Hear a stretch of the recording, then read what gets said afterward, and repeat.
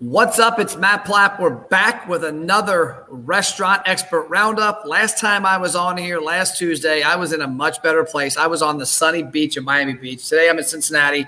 It's cold, it's dreary, but I'm with the restaurant boss, Ryan. What's going on? What's up, boss? How are you? I'm amazing. I mean, I was better last week when I was in the sun in Miami talking to the pizza champ on the beach, but I guess I'll settle for the gloomy, cold Cincinnati right now. I just got off a team meeting with a brand that I work with in the Cincinnati, Ohio, Kentucky area. They said it was a little chilly out there, but that's hilarious that we literally went from one call to another in Cincinnati. Yeah, I'm Cincinnati, and then I go home in about an hour, and I'm in northern Kentucky, so I'll be both places. So do you live like in the Covington area, or? I live in Union, Kentucky, which is about 10 minutes. So tell the audience who you are, then let's dig into you and the business. So my name is Ryan Gromfin, and I have this small little company I call The Restaurant Boss, and I coach independent restaurant owners how to make more money and enjoy more freedom. Yeah, that's pretty much it. How long have you been in the business, and what got you into being a restaurant coach? So I've been in the food and beverage business. I mean, it's all I've ever done. It's all I've known. I mean, first job, 15 years old, my mom had to drive me to a country club that I was cooking in. You can imagine how the cooks felt when they found out that my mom was dropping me off at the first job.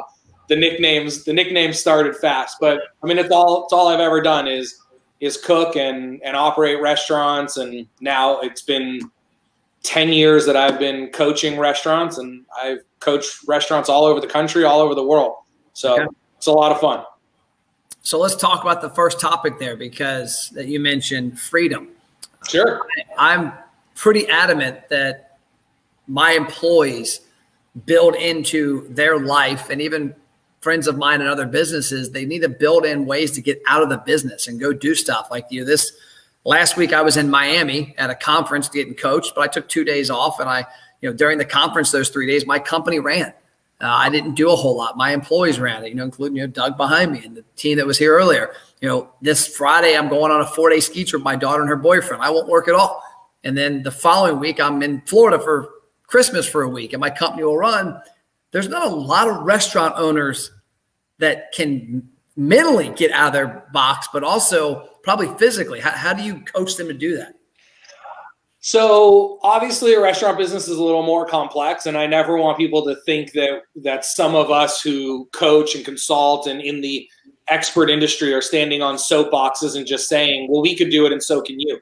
Yeah. So I always want to let people know that, I have been there, and I have been able to go from the stress and struggle and overwhelm of operating restaurants. And there's a whole story you can hear another time about me in the emergency room because I didn't have any time off for 8 months. We opened up 4 restaurants in a period of about 8-9 months, and it ended with me in the emergency room under an MRI or a CAT scan. I don't know the difference, but it ended up with me there at 3 o'clock in the morning with a question that the doctor asked me, which is basic. You need to take 2 weeks off. I'm like, well, is there like a surgery or a pill or what I could do? He's like, no. It's like, you need to take 2 weeks off. You need to chill out. And I'm like, how am I supposed to do that? I have 4 restaurants that are barely operating with me, working 7 days a week, 12, 14 hours a day, and you want me to take 2 weeks off. Now, I did get to take those 2 weeks off about 6 months later when I went on a trip to Fiji for a Tony Robbins event. Yep. But that was the goal. The end of the year, within the 6 months, I wanted to get to Fiji and go on that trip. And so that's how I got into consulting, was what I learned through that period of time. Again, I'm always careful here because I don't ever want to sound like I'm just like preaching, but it really does come down to its systems, its processes, its procedures. And sometimes we rely so heavily on people. And again, I don't ever want to say anything like the people that you're working for can't handle it or people in general can't handle it. But really what it comes down to is it's systems. It's systems that require people to operate. But it's systems. If you don't have the systems in place, if you are relying on your people to figure things out or to remember to do things, that's going to be the biggest difference between you being able to take a day, a week, 2 weeks off, and you being in the restaurant every day. If you're the only person who knows how to do things and you find yourself saying like, How come I'm the only person who knows how to do this? I can't believe I can't find people who can do this. I hired this GM who spent 10 years working at some big corporate chain, a Chili's and Applebee's and Olive Garden. And then you think that by hiring them, they're going to come in and build all these systems and processes and procedures for your restaurant. But in reality, the person who builds the systems is very different than the person who follows the systems. And so sometimes we're putting the wrong people in the wrong places. It's not that the GM who has 20 years of experience that you hired is not doing a good job for you. It's just that we're asking them to do a job that they're not capable of doing. The person who rides the horse in the Kentucky Derby is not the trainer, The person who trains the horse doesn't get on and ride it. And the person who rides it doesn't train it. The person who builds the airplane doesn't fly it. And so again, it's a lot of this is about systems. Where we run into the challenges where I like to think that I can add a lot of value to anyone out there in the restaurant industry is that's what I help people do. I help teach people how to build those systems, how to create that freedom through systems, processes, procedures, rules, etc. Yeah. And systems are there, and they're there to be used, but they're also, they're what give you freedom. And like, as you said earlier, I'm the same way. I always tell a lot of my clients, like, you know what? I'm not going to stand up here and tell you that you can do what I do because I don't run a restaurant. I run a marketing firm, a consulting firm. But I can also say that 5 years ago, every single thing in our business ran through Matt Plapp. When I left anywhere, went out of town, my cell phone blew up with email, text, phone from restaurant owners. That's my business. And we have a couple hundred nationwide. And I had to figure out how to get myself out of the way, because what you said there is this right here. I used to always say, how come I'm the only one that can do this for the client? And I looked at it, and I remember literally I had a friend of mine who said that exact same. I want you to ask yourself this question, Matt. What are all your problems? Well, we need to do this. We need to do this. Well, how come you're the only one who can do it? And I thought, and I said, because I never showed anybody. Right. I never wrote it down. I never put it in a manual. And a buddy of mine who's a client that owns 2 burger restaurants was telling me he went to China for a month. I mean, for a month, left his restaurant. He's not a big multi-conglomerate, 2-location burger joint. Went to China for a month. And I remember him telling me that the systems he had in place, he had a manual. If a light burns out, here's how you put a new light in. There it is over there. That's what it looks like. That's the model number. This is where we reorder them from. He had it all in place so there was no issue that he could say, how come you can't do this? Because he said the reason was I was in the way.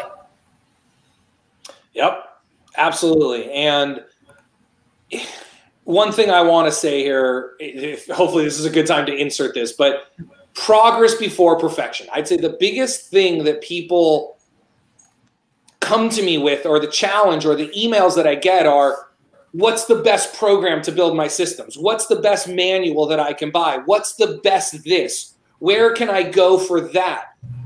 Just do it. Just do it. Just do it wrong. Just do it, and you'll fix it later. Like you said, I'm sure there's probably a perfect way to write an instruction manual for how to change a light bulb. But for right now, just create a Word document that says, these are all the bulbs in our restaurant, and here's a picture of this bulb, and this is where we buy it on Amazon, and this bulb, and this is where we buy it on Amazon. And is it perfect? No, but it's something. Yep.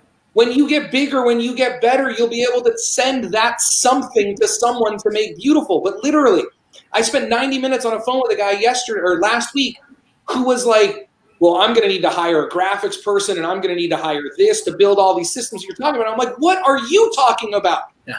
You're allowing the shit to get in the way. Just do it. Yeah. So, sorry, I see you wrote that up there. I love that, but that's a Brendan Burchard quote, but progress before perfection. Just go out and do something. And you said another thing earlier. You might want to get ready to type this out. But systems create freedom. Freedom creates value.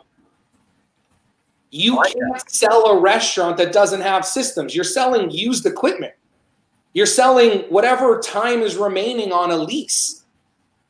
Systems create value, and value is what creates freedom. And freedom is what people want to buy. So there's another part to that. It's systems create freedom. Freedom creates value. Value creates scale. But the point is, when someone wants to buy a restaurant or buy a business, why do people love investing in real estate? Because they're investing in is freedom. They're investing in cash flow. They're investing into what they believe is a passive business. There is activity, of course, in real estate. But the point is, You buy a rental property, you get it leased, you sit back, you collect the check. It's not that much work. The hard work is building up the money to buy it.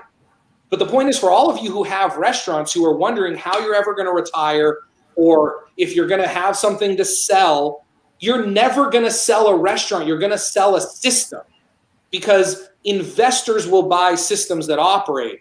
If you're selling a restaurant, your only buyer is another restaurant operator. Yeah. And restaurant operators are not walking around with millions of dollars to buy restaurants. Investors are. Investors. So I want to go back to your story earlier, because I'm curious on this. You know, you mentioned you were opening 4 restaurants over 9 months, didn't take care of yourself, and that led you to the emergency room. And I bring this up to a lot of people. You know, I'm a big person. Like after this, I go to the gym. I'm not perfect in the gym. I'm not perfect in nutrition, but I've noticed that I run better when I take those hours a day out of my time to work out, to go for a walk, to maybe eat a different type of meal. In the restaurant world, I've always said, man, that's got to be the hardest when it comes to your body, because like me, when I'm in a great mood, it's like I want a giant cheeseburger, French fries, and a Mountain Dew. When I'm in a terrible mood, I want a giant cheeseburger and a Mountain Dew. And if I'm in a restaurant, like I had a client of mine that had 4 locations that I was in all the time. That's how I got in the restaurant marketing world years back. But I remember going to their restaurant and sitting a 10 feet from the Mountain Dew dispenser. And like, that was my weakness. And I would just literally lean back and be like, and it was tough. So like restaurant owners have that, like most businesses, like an office business, I just got to battle maybe the exercise part. But as an operator, you got to battle that kitchen and battle what's quick, what's easy, what's fast. I'm guessing that's probably what led you to the hospital, was a combination of stress, overwork, and probably eating and drinking the wrong stuff. Am I right? So partially, yes. You can tell by right now I'm not in the best shape of my life. Actually, what's funny is back then I was actually in pretty decent shape. Now, I was younger. I would eat the chicken tenders. Diet Coke was my addiction. But honestly, at the time, it wasn't the eating. It was the stress and the struggle. It absolutely was. I was killing myself.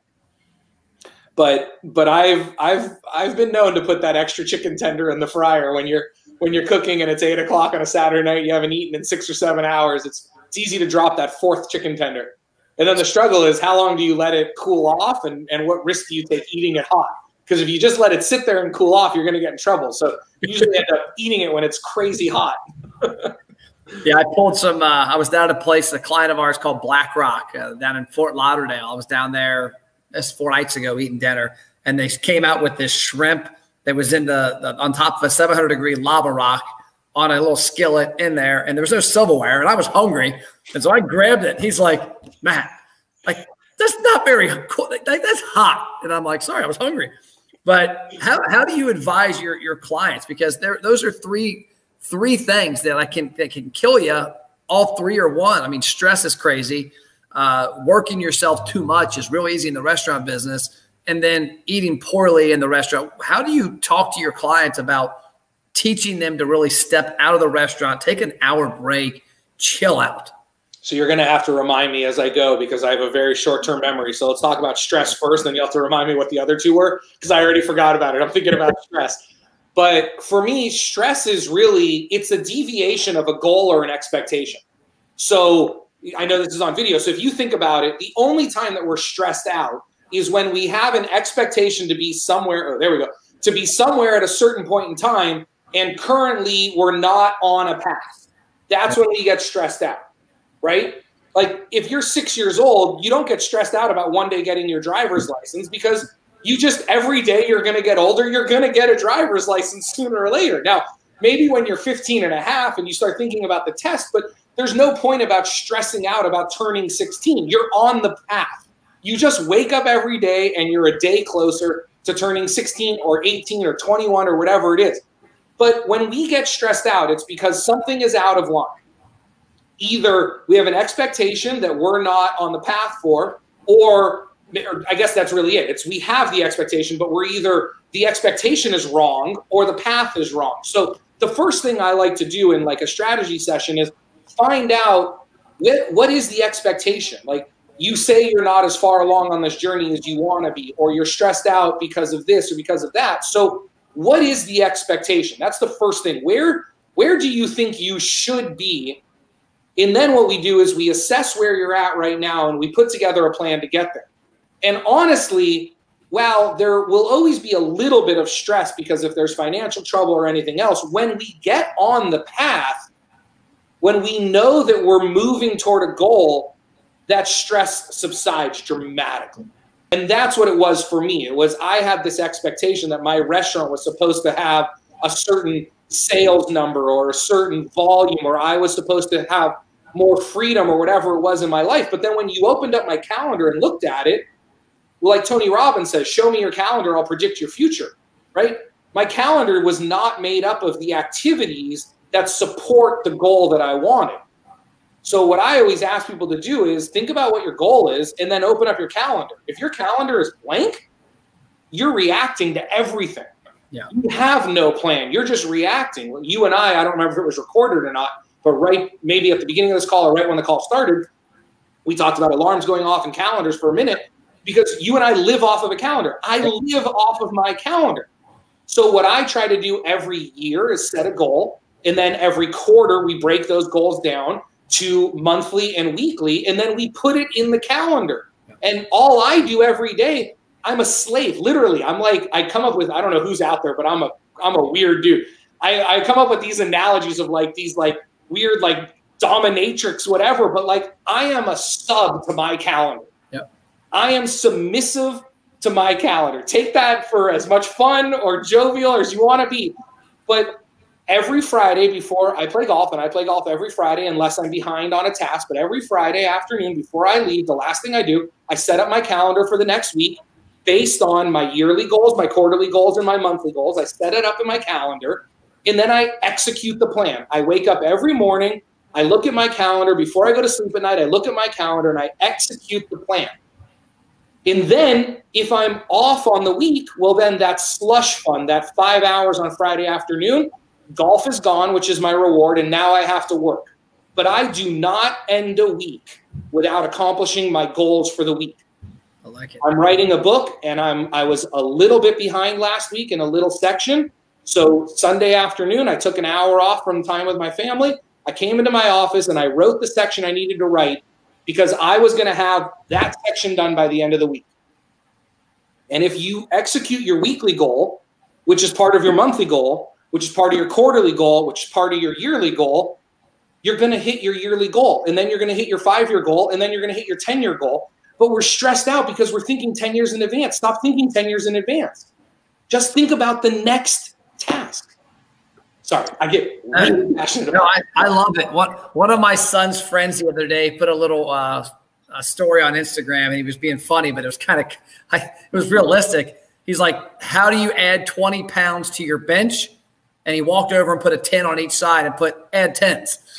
And, you know, I look at it, a lot of people ask that, how do I get to this task? Well, how do you get there? And like, you know, for example, exercise, like my phone, I have it scheduled every day of the week, what time I'm working out. It's non-negotiable. My golf league on Tuesdays is in my phone blocked out. I just got done doing this. This is my coach I was in Florida with last week. This is a schedule of the next 12 months. Yep. Got already booked up here my 8 vacations. I've got the 3 times I'm going to Florida to see him. I've got every one of my weekends. My son has a football game scheduled, and I've got my daughter's 2 cheer events I have to go. They're already in there. I'm pretty sure I know what coach you work with.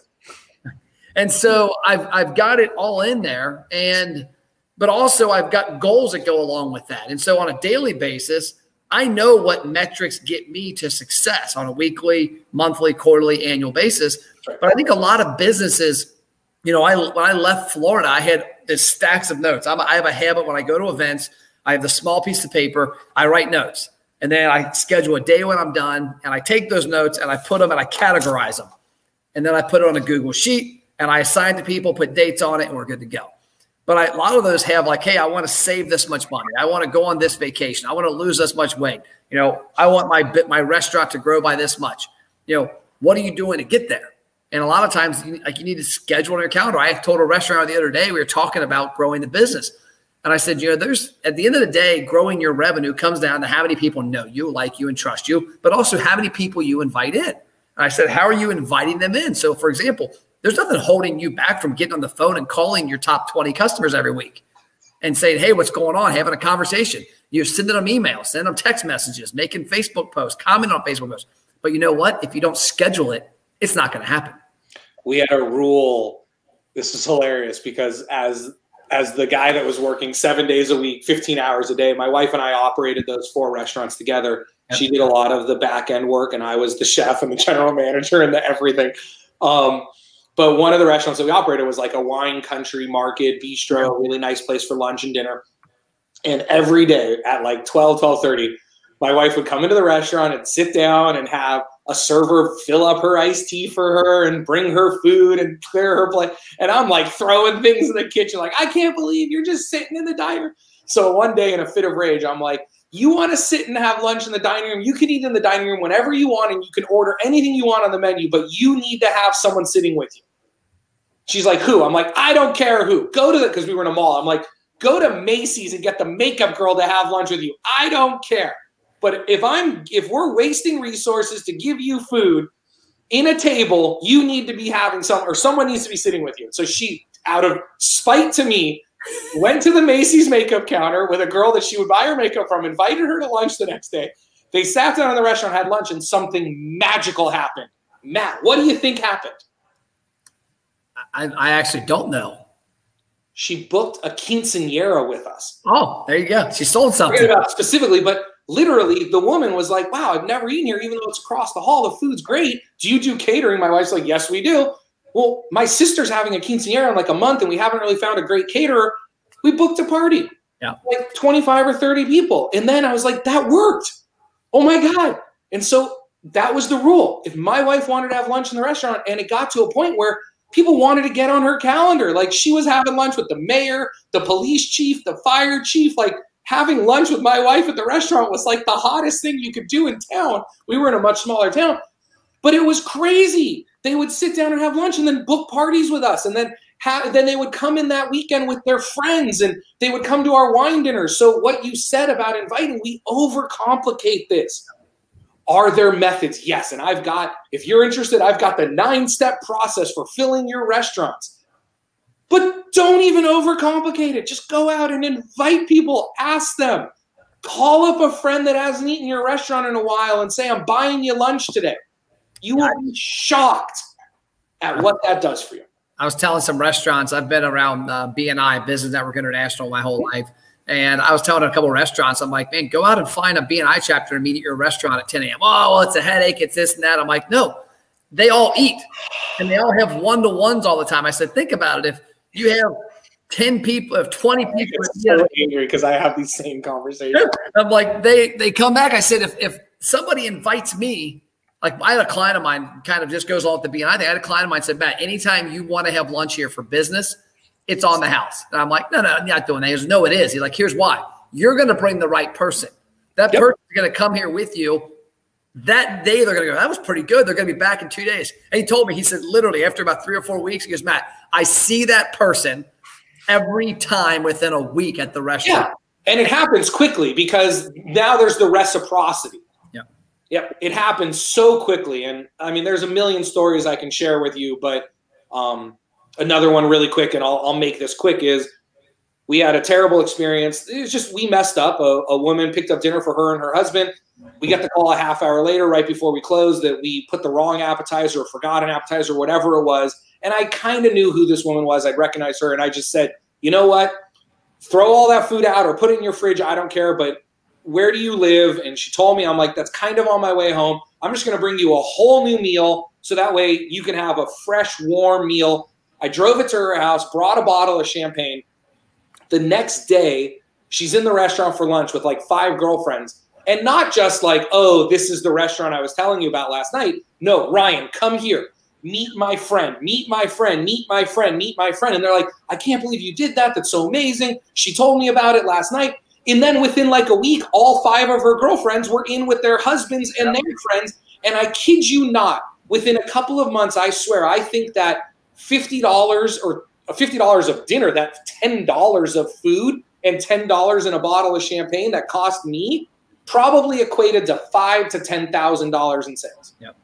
So your quinceanera story took me back to days. We had a boat dealership for 10 years. And my dad was everybody loved my dad. My dad's a 30-year-old more version than me. He's 6'73", turned 74 in a couple months.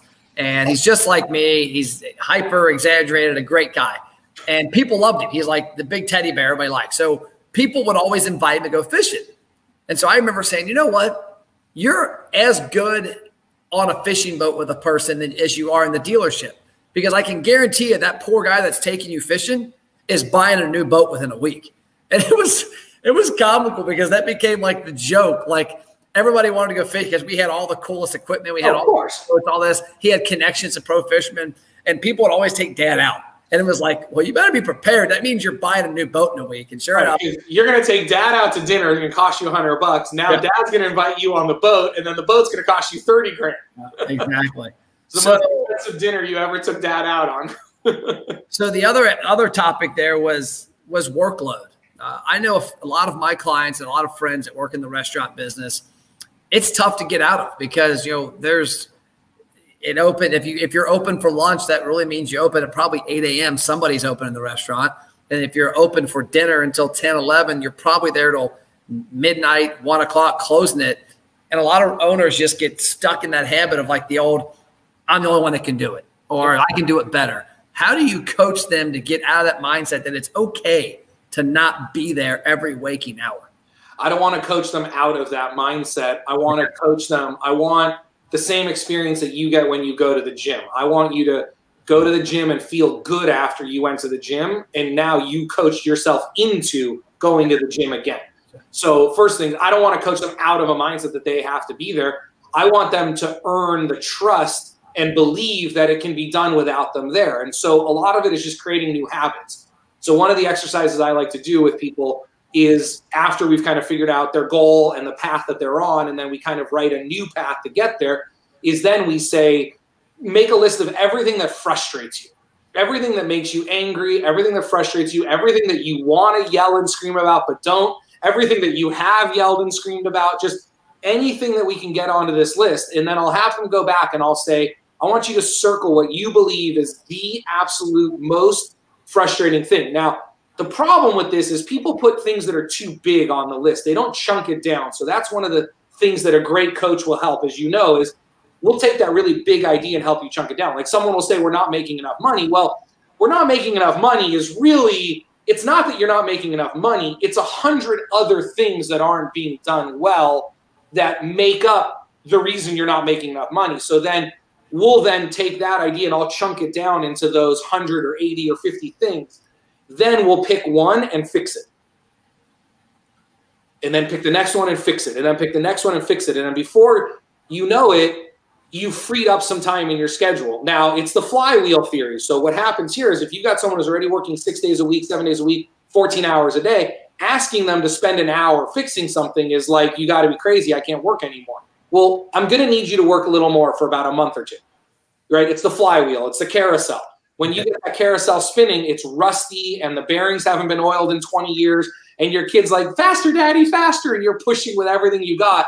And then you finally get one rotation. Well, now that it's made a rotation, you've broken free all that rust and everything. You can just sit there and have a conversation. And with one hand, you can keep that carousel or whatever, that merry-go-round, whatever it's called, spinning, right? Same as a flywheel. It takes a ton of energy to get it spinning, but once it's spinning, it starts going.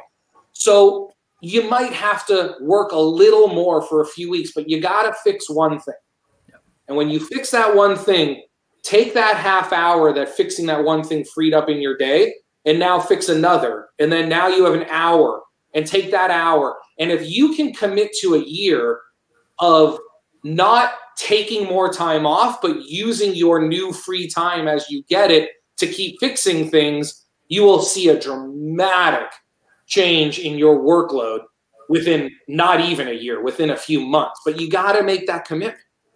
I love it. It's almost like paying debt off, that if you save more and spend less and pay this car payment, awful crap, you just created $250 in cash flow. And great analogy, because that's what like a Susie Orman or any of them will say is, you know, you got to figure out a way to pay off that first credit card. Then once you pay off that first credit card, you take all the money that was going to that credit card and you put it to your next credit card.